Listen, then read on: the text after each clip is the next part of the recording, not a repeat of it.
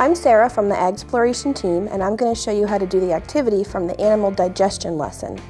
This activity mimics the microbial fermentation, or the type of digestion process that occurs in a ruminant's stomach, a ruminant being an animal that chews a cud, like a cow, a sheep, or a goat. First, the materials that you'll need.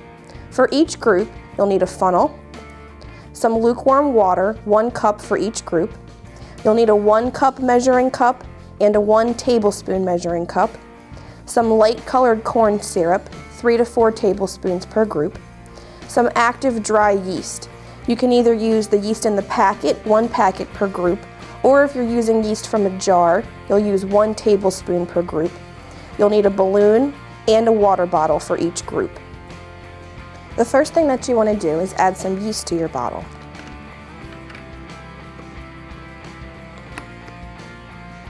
I'm going to use the yeast out of the jar, so I'll add 1 tablespoon.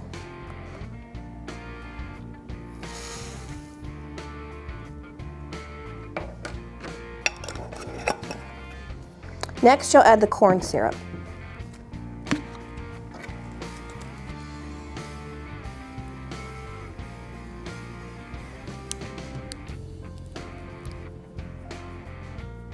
The directions say 3 to 4 tablespoons, so I'm going to add about 3.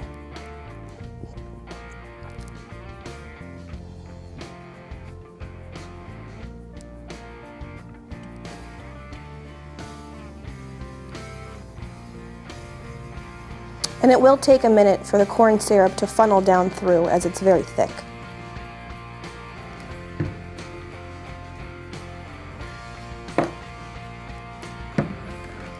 Next, I'm going to add some tap water. I've got some lukewarm tap water just out of the faucet, and you're going to add 1 cup.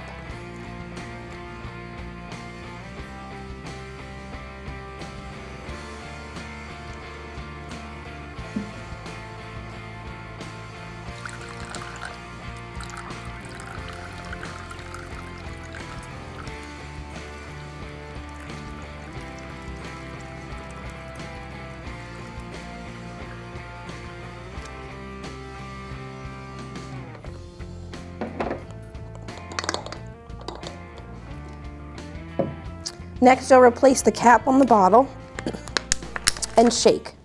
And you want to shake enough to mix up all the ingredients, but you don't want to shake so vigorously that you destroy the yeast.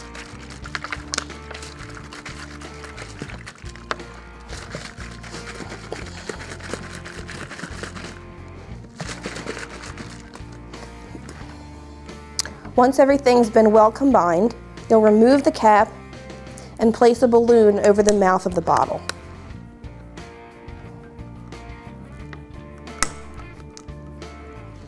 Your next step is just to wait and see what happens.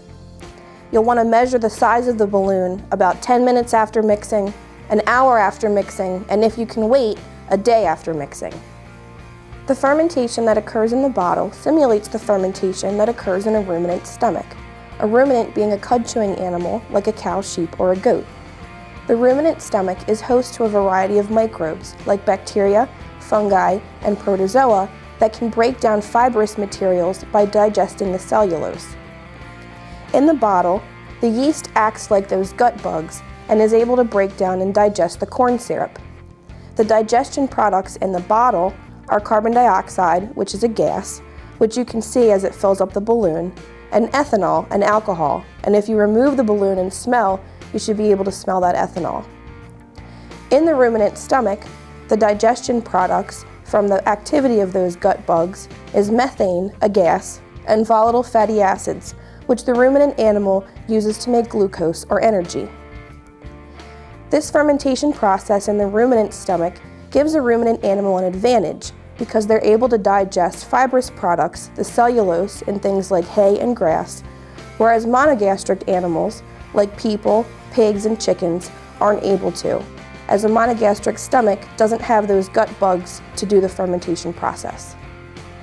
To find the complete lesson plan as well as the other 21 peer-reviewed lesson plans of the AGsploration curriculum, you can visit our website at extension.umd.edu/AGsploration.